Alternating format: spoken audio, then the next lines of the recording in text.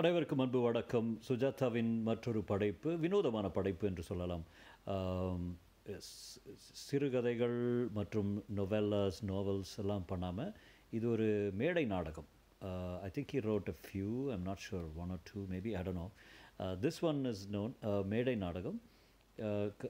இதன் பேர் டாக்டர் நரேந்திரனின் வினோத வழக்கு. இது மேடை நாடகங்கும்போது அது நேரேட் பண்ணுறது கொஞ்சம் little bit challenging because not just explanation la irukadu. It will directly jump into dialogues, so I'm going to try my level best. I hope it works. Let's see. I think it's a challenge இல்லையா. So அதை எப்படி எழுதியிருக்காரோ அப்படியே படிக்க போகிறேன். I hope you enjoy it. I'm not sure. We'll see. Anyway, doctor நரேந்திரனின் வினோத வழக்கு மேடை நாடகம்.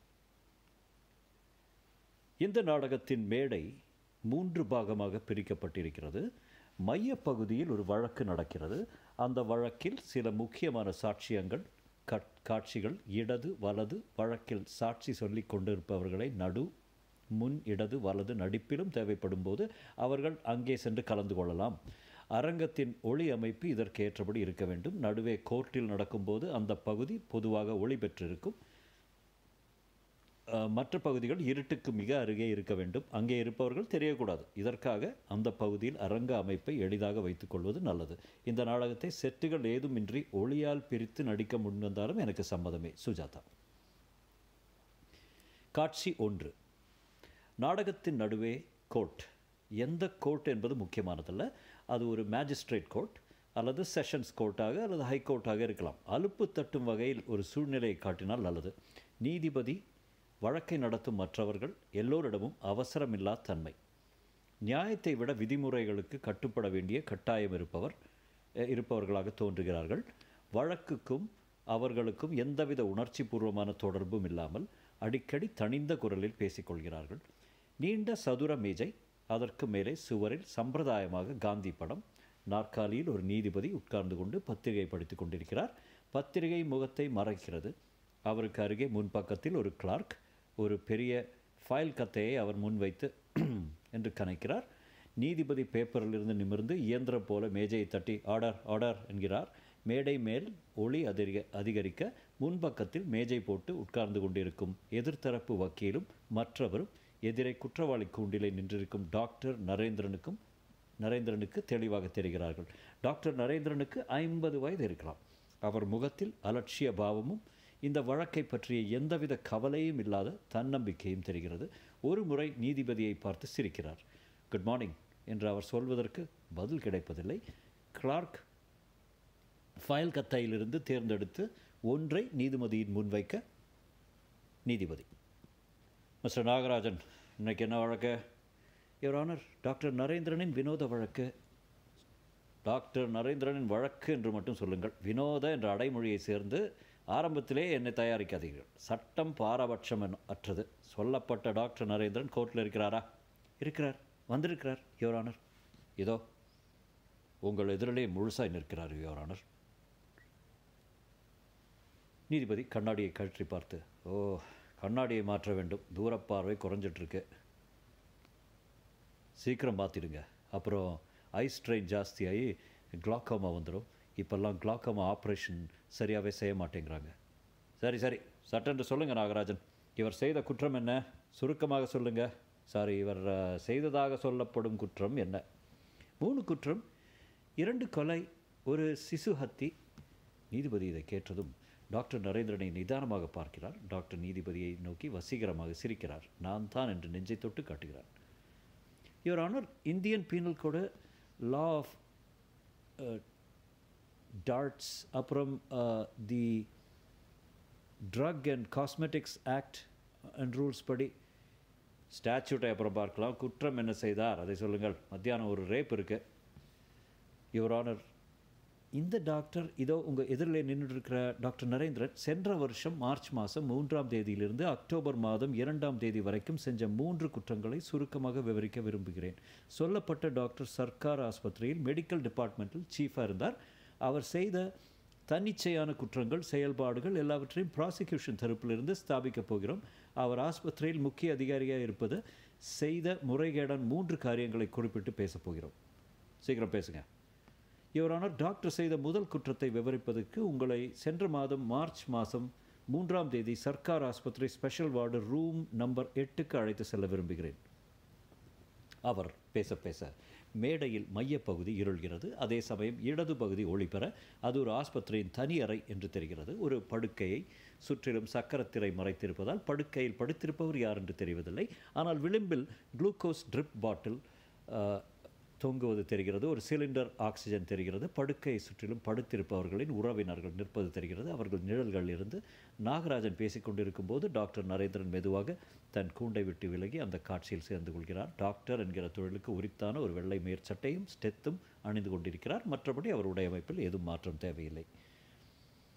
அங்கே சிகிச்சைக்காக படுத்திருந்த பெரியவர், சரவணன், அன்னாரின் உறவினர்கள், மகன், மகள், மனைவி, சுற்றத்தார் எல்லாரும் டாக்டர் நரேந்திரன் திறமையை, அனுபவத்தை நம்பிக்கொண்டு அவருடைய தங்க கரங்களை சிகிச்சைக்காக ஆவலுடன் எதிர்பார்த்து கொண்டிருக்கையில் டாக்டர் நரேந்திரன் செய்தது என்ன? சொல்லவும் நான் கூசுகிறது, யுவர் ஆனர்.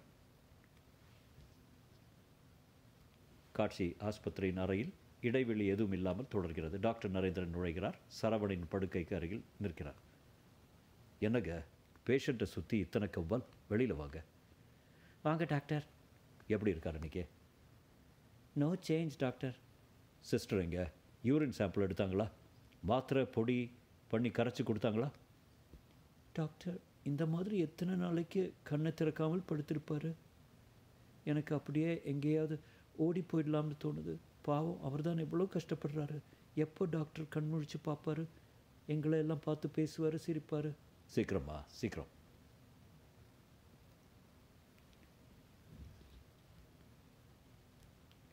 என்ன டாக்டர்? உங்கள் அப்பாவுக்கு பிழைக்கிறதுக்கு சான்ஸே இல்லை. It's only a question of time. Doctor, அப்படி சொல்லாதீங்க டாக்டர். என்ன செலவானாலும் சரி, எத்தனை நாளானாலும் சரி, எப்படியாவது அவரை எழுப்பிடுங்க. இன்றைக்கே மருத்துவ சாஸ்திரத்தில் உள்ள எல்லா முயற்சிகளும் செய்துக்கிட்டு இருக்கோம்.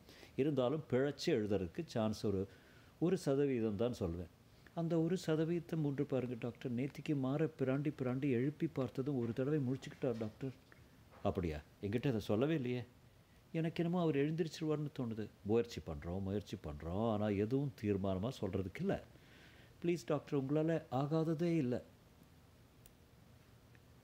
மனசை தேத்திக்காங்க. இப்போ நீங்கள்லாம் கொஞ்சம் வெளியே போகிறீங்களா? எனக்கு பேஷண்ட்டோட இவரோட தனியாக விடுறீங்களா? நீங்கள் முதல்ல வெளியே போகிறீங்களா? சரி டாக்டர். அம்மா வா போகலாம். சரசு வா, கிருபா வா. உங்களை தான் மலை போல் நம்பியிருக்கோம் டாக்டர். எப்படியாவது அவரை. கவலைப்படாதீங்க, நான் பார்த்துக்கிறேன். அவர்கள் மெதுவாக செல்ல டாக்டர் பேஷண்ட்டை கண்கொட்டாமல் பார்த்து கொண்டிருக்கிறார். நாகராஜனின் குரல். அவர்கள் எல்லாரையும் அனுப்பிவிட்டு டாக்டர் நரேந்திரன் தனியாக இருந்தபோது செய்தது என்ன? கிழவனே, நீ இனிமே உயிரோடு இருக்கிறதும் ஒன்று தான், இல்லாமல் இருக்கிறதும் ஒன்று தான். எதுக்காக அல்லல் படுற? செத்துப்போ. பேசாமல் பிராடனை விடு. உனக்கு எதுக்கு ஆக்சிஜன்? உனக்கு எதுக்கு குளுக்கோஸ்? டாக்டர் நரேந்திரன் பேஷண்ட்டுடன் இணைந்திருக்கும் ஜீவதார தொடர்புகளை ஒவ்வொன்றாக பிடுங்கி விடுகிறார். அவ்வளோதான், சிம்பிள். 2 குழாய். My dear Saravanan, I am sorry. உனக்கு விடுதலை கொடுத்ததுக்காக. உன்னுடைய ஆத்மா எங்கே போனாலும் என்னை வாழ்த்திக்கிட்டே இருக்கும். நாகராஜனின் குரல். இந்த காட்சியை தன் கண்களால் கண்ட நர்ஸ் லீலாவின் சாட்சியம் கோர்ட்டில் சமர்ப்பிக்கப்படும். டாக்டர், என்ன செய்கிறீங்க? நர்ஸ். ஓ, நீ எப்போ வந்த? வந்து ஏன் எல்லாத்தையும் பிடுங்கிட்டேன்னு பார்க்குறியா? ஆள் காலி, போயிட்டாரு, க்ளோஸ். பணால் செத்தாச்சு, அப்போவே செத்துட்டாரு. என்னாச்சு? மூச்சு அடைச்சிருச்சு. நீ என்ன பண்ணுற? இவங்க உறவுக்காரங்க இப்போ தான் கிளம்பி போயிருப்பாங்க. மெயின் கேட்டில் வச்சு பிடிச்சிடலாம். உடனே போய் கூப்பிட்டுட்டு வா. நர்ஸ் பயந்து கிளம்ப. 1 மினிட், இங்கே வா. நீ என்ன பார்த்த? ஒன்றுமில்லை டாக்டர். அனாவசிய கற்பனை எதுவும் பண்ணிக்க வேண்டாம். நடந்தது நடந்தே ஆக வேண்டியது, தெரியுதா? நர்ஸ் தலையாட்டுகிறார். நீ எதுவும் பார்க்கல, தெரியுதா? தெரியுது டாக்டர். போ, உறவுக்காரங்களை கூப்பிட்டுட்டு தகவல் சொல்லு. டெத் சர்டிஃபிகேட்டை நானே சைன் பண்ணுறேன். டாக்டர் மெல்ல அந்த இடத்தை விட்டு விலக கூண்டை நோக்கி நடக்கையில் தன்மேல் சட்டையும் ஸ்டெத்தையும் காட்டுகிறார். இடதுபுறத்தில் ஒளி மங்கி வலது பக்கம் மையத்தில் ஒளி அதிகரிக்கும் வேளையில் நிழல்கள் போல உறவினர்கள் வருவதும் அப்பா என்றும் எங்கே என்று அவர்கள் அடக்கமாக அழுவதும் கேட்டு சட்டென்று வெட்டினது போல் நிற்க மறுபடி code. Gold blooded murder. Nurse லீலாவின் சாட்சியத்திலிருந்து இது உங்களுக்கு புலனாக புரிகிறது. உயிருடன் மன்றாடி கொண்டிருந்தவரின் கடைசி ஜீவதார குழல்களை வேண்டுமென்றே வெட்டினதுமல்லாமல் அந்த குற்றத்தை சாமர்த்தியமாக மறைத்திருப்பதையும் நிரூபிக்கப் போகிறோம். 1 minute டாக்டர் நரேந்திரன். நீதிபதி, உங்களை ஒரு கேள்வி கேட்க விரும்புகிறேன். Please your honour. நீங்கள் அப்படி செய்தீர்களா? ஆமாம். Are you going to pleat insanity? Oh no. Are you bleeding guilty? ஆமாம். நாகராஜன். டாக்டர் நரேந்திரன் அடுத்த குற்றம் ஒரு பெண்ணை சார்ந்தது. இதனை நிரூபிப்பதற்கு ஆஸ்பத்திரியில் ஆப்ஸ்டெட்ரிக்ஸ் அண்ட் கைனகாலஜி பிரிவை சார்ந்த டாக்டர் சாரதாமாவை சாட்சியமாக கூப்பிடப் போகிறோம். ஆஸ்பத்திரியை சேர்ந்த குமாரி மஞ்சுளா என்கிற பெண்ணுடன் டாக்டர் நரேந்திரன் கோர்ட்டில் வெளிப்படையாக சொல்ல முடியாத சில சிநேகிதங்களும் தொடர்புகளும் வைத்திருந்து அந்த தொடர்புகளின் விபரீத விளைவுகளை துஷ்பிரயோகம் செய்தது. சாரதாமா. கூப்பிட்டீங்களா டாக்டர்? சாரதாமா, இவ்வளோ தெரியும்ல? பார்த்துருக்கேன். என் ஆஃபீஸ் கிளார்க்கு. இவளுக்கு உங்கள் உதவி தேவையாக இருக்குது. சொல்லுங்கள் டாக்டர். இவள் ப்ரெக்னெண்ட்டாக இருக்கா. ஒரு டிஎன்சி பண்ணி விட்ருங்க உங்கள் டிபார்ட்மெண்ட்டில். வாட்? கொஞ்சம் எதிர்பாராத நிகழ்ந்து போச்சு. டெஸ்ட் பண்ணி பார்த்துருங்க. ப்ரெக்னென்சி கன்ஃபார்ம் பண்ணிவிடுங்க. 44 நாள் ஆறுதான் பண்ணிவிடுங்க. ஏம்மா உனக்கு கல்யாணம் ஆகிடுதா? இல்லை. பின்ன எப்படி டாக்டர் இது? சர்க்கார் ஆஸ்பத்திரி. இதில் அபார்ஷன் பண்ணணும்னா கல்யாணமானவங்களுக்கு, ஏற்கனவே குழந்தை இருக்கிறவங்களுக்கு புருஷனோட சம்மதத்தோடு தான் பண்ணணும். இது உங்களுக்கே தெரியுமே doctor. Come on Saradha, rules are rules. Rules படி பார்த்தா இந்த ஆஸ்பத்திரியில் ஒன்றுமே செய்ய முடியாது. இருந்தாலும் டாக்டர், நீங்களே பார்த்துருக்கீங்களே, எத்தனை ஃபார்ம் ஃபில் பண்ணணும், எவ்வளோ ஸ்டேட்மெண்ட் அனுப்பணும், எல்லாத்தையும் கொண்டாங்க, நான் ரொப்பி தரேன். இருந்தாலும் ஒரு கல்யாணமாகாத பொண்ணுக்கு பண்ணுறதுல எனக்கு இஷ்டம் இல்லை டாக்டர். ஆல் ரைட், கல்யாணமானால் தான் வச்சுக்கோங்களேன். யாருக்கு? எனக்கு. Meet Mrs Narendran. இப்போ பண்ணுறீங்களா? நான் கையெழுத்து போட்டு தரேன், கொண்டாங்க எல்லாத்தையும். சாரதா ஸ்தம்பித்து நிற்க. போம்பா, இவங்க கூட போ, எல்லாத்தையும் சுத்தம் பண்ணி கொடுத்துருவாங்க, அதுக்கப்புறம் நீ ஃப்ரீ. நாகராஜன் மீண்டும். ஆஸ்பத்திரியில் அவருக்கு கொடுத்திருந்த அதிகாரத்தை தன் சொந்த காரியங்களுக்காக கண்டபடி பிரயோகித்தது அவருடைய 2வது குற்றம். நீதிபதி மீண்டும். டாக்டர், இதுக்கு என்ன சொல்கிறீங்க? என்ன சொல்ல வேண்டும்? அந்த பெண்ணை கருத்தடை ஆப்ரேஷன் செய்வதற்கு உங்கள் பதவியை பயன்படுத்தினீர்களா? ஆமாம். என்ன இது, எல்லாரும் ஒரே கட்சியா என்ன? யுவர் ஆனர், டாக்டர் நரேந்திரன் 3வது குற்றம் அதி தீவிரமானது. 10 வயது சிறுவனை தப்பாக மருந்து கொடுத்து கொன்றது. அந்த பையன் பேர் ரவி. மிக புத்திசாலித்தனமான சிறுவன். அவன் அப்பா ஹார்பரில் சூப்பரண்டாக வேலை செய்கிறார். ஒரே மகன். அவனுக்கு ஒரு முறை உடல் நலம் சரியில்லாமல் இருந்து டாக்டர் நரேந்திரனிடம் கொண்டு சென்றபோது அவர் செலுத்திய ஊசியின் விளைவால் அந்த சிறுவன் துர்மரணம் அடைந்தது இந்த கோர்ட்டில் ஆணித்தரமாக நிரூபிக்கப்படும். மீண்டும் வலது பக்கத்தில் ஒளிபெறுகிறது டாக்டரின் அறை. கணவன் மனைவியும் அது அருகே சற்று நோயாளியாக ஒரு பையனும் டாக்டர் பக்கவாட்டில் உட்கார்ந்திருக்க. டாக்டர். என்ன ரவி, எப்படி இருக்க? நீங்கள் தான் சொல்லணும் டாக்டர். 133 ப்ரைம் நம்பரா? சொல்லு பார்க்கலாம். இல்லை டாக்டர், அது 7ஆல் வகுப்படும். எனக்கு தெரிஞ்ச லார்ஜஸ்ட் ப்ரைம் எழுதி காட்டட்டுமா டாக்டர்? எங்கே? அவன் எழுத தாயும் தந்தையும் டாக்டரை சோகத்தோடும் பார்க்கிறார்கள். எதுக்காக கவலைப்படுறீங்க? பேர்லேயே ஈஸ்வரனை வச்சுட்டுருக்கீங்க. நான் இப்போ கொடுக்க போகிற கோரஸ் இன்ஜெக்ஷனில் வெற்றி வாய்ப்பு இருக்குது. பார்த்துட்டே இருங்களேன், பளிச்சுன்னு சரியாக போயிடும். டாக்டர் மாமா பாருங்க. அடேப்பா, இவ்வளோ பெரிய நம்பரா? எப்படி ப்ரைம்னு சொல்கிற? அதுக்கு ஒரு கம்ப்யூட்டர் ப்ரோக்ராம் இருக்குது மாமா. அடேப்பா, உனக்கு ப்ரோக்ராமிங் தெரியுமா? அதையும் கற்றுண்டேன். தாய் அழத்துவாங்க. அம்மா எதுக்கு அழறா? அந்த சிறுவனை, நாகராஜன், அந்த சிறுவனை கொன்ற பாவம் டாக்டருக்கு உரியது. ஒரு புதிய மருந்தை அவன் மேல் பரிசோதித்து பார்த்திருக்கிறார். அந்த பரிசோதனை எவ்வளவு அபாயகரமானது என்று டாக்டர் கோபிநாத்தின் வாக்குமூலத்தின் மூலம் இந்த கோர்ட்டில் ஸ்தாபிக்க இருக்கிறோம். அந்த மருந்து தொடர்ந்து தரப்பட்டு 10 நாட்களில் அந்த சிறுவன் இறந்து போயிருக்கிறான். என் புள்ள போயிட்டான் டாக்டர், என் புள்ள. டாக்டர் சரியாக போய்டுன்னு சொன்னீங்களே டாக்டர். தந்தையார். என்ன பண்ணுறது, ரியாக்ஷன் கொஞ்சம் அட்வர்ஸ் ஆகிடுச்சு. சரியாக போய்டுன்னு தான் மருந்தை கொடுத்து பார்த்தது, பிராப்தம் இல்லை, போயிட்டான். உங்களுக்கு இன்னொரு மகன் இருக்கான் இல்லையா? என்ன டாக்டர் இப்படி சொல்கிறீங்களே டாக்டர்?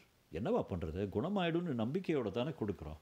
சில வேளைகளில் சில பேஷண்ட்கள் வேறு மாதிரி ரியாக்ட் பண்ணுறது. ஒரு சாலை விபத்து ஏற்படுறது இல்லையா, அதில் செத்து போயிட்டான்னு வச்சுக்க வேண்டியதுதான். நாகராஜன் மீண்டும். யுவர் ஆனர், டாக்டர் நரேந்திரன் சொன்ன பதில் இது என்று கோர்ட்டில் நிரூபிக்கப் போகிறோம். சமூகத்தின் உயிரை காக்க வேண்டிய பொறுப்புள்ளவரின் பதிலா இது? காக்க வேண்டிய ஊசி உயிரை போக்கி இருக்கிறது. Professional negligence, misuse of authority, culpable homicide, drug ஆக்டுக்கு எதிராக சொந்தத்தில் மருந்து தயாரித்தது என்று இவரை தண்டிப்பதற்கு சட்ட புத்தகங்கள் எங்கேயும் சட்டங்கள் பரவி கிடக்கின்றன. டாக்டர் நரேந்திரன். நீதிபதி.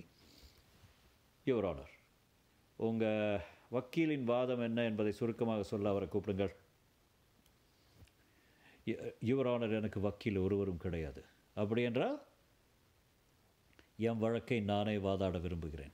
அது சாத்தியமில்லை என்று நினைக்கிறேன். மிஸ்டர் நாகராஜன், பிரசிடெண்ட் ஏதாவது இருக்கிறதா? இந்திய கோர்ட்டில் இருப்பதாக ஞாபகம் இல்லை.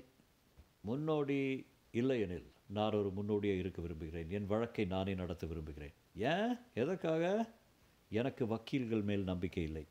அது பிடிவாதம். என்னையே எடுத்துக்கொள்ளுங்கள். நான் ஒரு வக்கீலாக இருந்து நீதிபதியானவன். எனக்கு உங்கள் மேலும் நம்பிக்கை இல்லை. இந்த வழக்கே ஒரு பாசாங்கு. இந்த வழக்கின் முடிவு தீர்மானிக்கப்பட்டு விட்டது. What do you mean?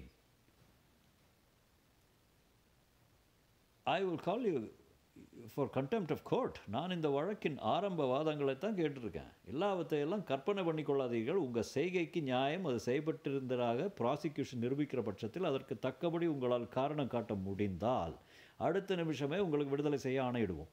எங்கள் நேர்மையை சந்தேகிக்க வேண்டாம். அது ஒன்றுதான் அவருக்கும் இருக்கும் ஒரே டிஃபென்ஸ். நாகராஜன். நீதிபதி. இருந்தும் உங்கள் கேஸை நீங்களே வாதாடுவதற்கு நான் அனுமதிக்கப் போவதில்லை. மிஸ்டர் நாகராஜன், இந்த பிரச்சனைக்கு முதல் தீர்வு காண வேண்டியது அவசியம். அதுவரை கோர்ட்டை ஒத்து போடுகிறேன். உடன் நான் எனக்கு தெரிந்த ஒரு லாயரிடம் பேசி வைக்கிறேன். மத்தியானம் கைதியை அவரை போய் பார்க்க ஏற்பாடு செய்யுங்கள். நாகராஜன் மீண்டும். சரி யுவர் ஆனர். லாயர் யார்? மிஸ்டர் கணேஷ். அவர் தான் இந்த மாதிரி வினோத வழக்குகளை எல்லாம் எடுத்துக்கொள்வார். The court is adjourned. தொடரும்.